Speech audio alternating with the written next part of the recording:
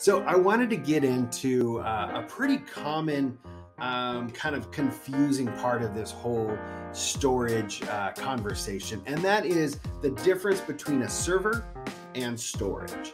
In a nutshell, a server is just a computer that is able to serve multiple users on a network, and storage is a place to put files. So obviously a server can have storage built into it so that you have a storage server.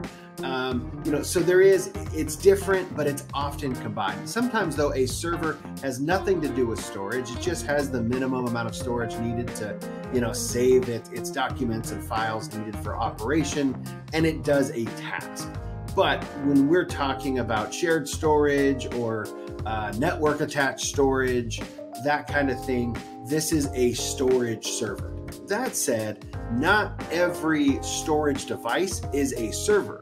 Some of them, they're often called JBODs, which stands for just a bunch of disks, is just storage. There's no real brain to it. It's not a smart entity. So, and it's also not connected to a network. So that's a big part of where the server combines, that computer aspect. It's able to be on a network, connect multiple users, and,